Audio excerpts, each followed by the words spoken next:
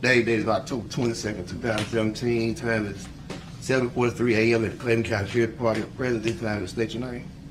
Morris, Bevily, 4th. What's give me your age? 25.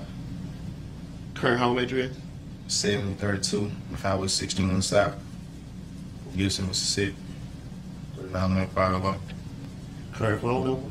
601-831-5320. We work at? Clayton County Public Schools. We do that. 3rd grade teacher and coach.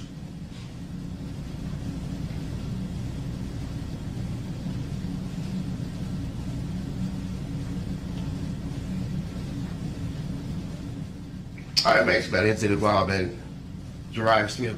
Like I not name right. 14 months old, that's your daughter, correct? Yes. Her mother is Jurayah, is that how you pronounce it? Jurayah Smith. Jurayah Smith. Okay. Yeah, all words tell me what happened. Woke up early this morning around the last 5. Woke up thirsty. Asked my wife to, cause she grabbed me something to drink from the front. She got up to go and get something out of the kitchen. Came right back. Just a couple seconds later, crying. Told me to come here. Just said my daughter's nursing her over to the crib, but she wasn't breathing. About how long was your wife gone from the bed to when she came and got you? It wasn't full meal. Okay. Well, did you ever hear the baby make any kind of noise and everything? Because she was saying that the baby was making some noise and she had told you about it and she thought that she hadn't just... You talking about before we went to bed? Yeah, when you was in the bathroom. Yeah, before we went to sleep. Just probably Like talking to sleep or something. Yeah. She ever had any health problems back to her? Nothing major, nothing serious. Well, she has eczema for her skin, but she said that the baby was a result of a one-night stand with yes.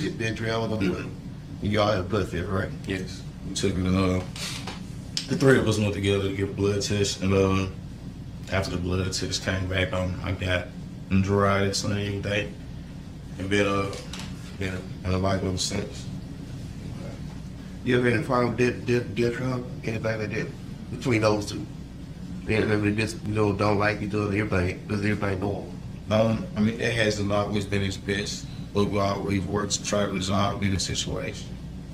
But nothing violent or anything like that. Just we always had to work. There's been small arguments, so we always find a way to sit down and figure it out.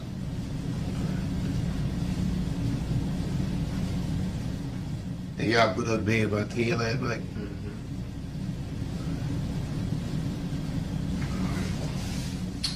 Is there anything else you had this statement this time? Everything told you correct and back to the best of your ability. Yes, sir. Time now is 7:47 a.m. October 22nd, 2017. The Clayton County Sheriff's Department once again under the real face man again. More respect with the 4th. That's going to end this interview at this time.